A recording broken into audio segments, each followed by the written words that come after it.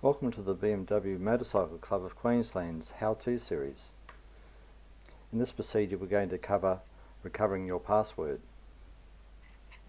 Before you begin, if you do not have a valid email address, or you prefer not to give one, then you need to contact WebAdmin on the telephone number on the website under support.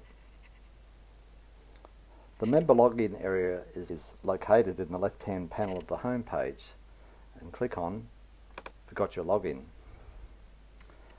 The first step is to click on Lost Password.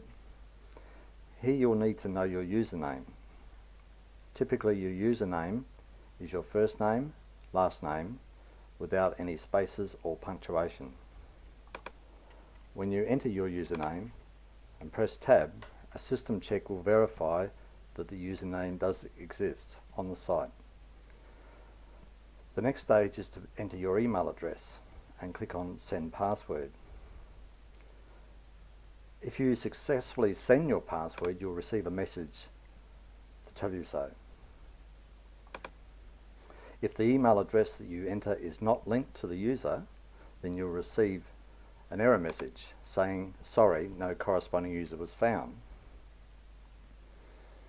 Here you're going to have to contact the BMWMCQ WebAdmin under the support menu. It's always a good idea when you do so that you actually supply your full name, address, membership expiry date and membership number.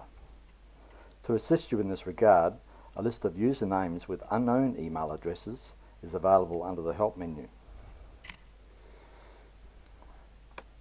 If you enter a username and press Tab and it comes up with a system message to say it does not exist, then you're going to have to initiate a two-stage process to recover your password.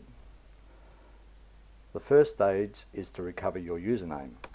So we click off Lost Password and click on Lost Username and enter the email address. If the email address is correct, you will again receive the success message. If the email address is not correct, you'll receive an error message to tell you that it does not exist on the site. At this point, you'll actually have to contact the WebAdmin people again and supply the details required to actually get you onto the system. Assuming that everything's gone well and you've now got your username and password, come back to the site, enter your username and your password and click Login. When the member menu comes up, you'll know that you were successful.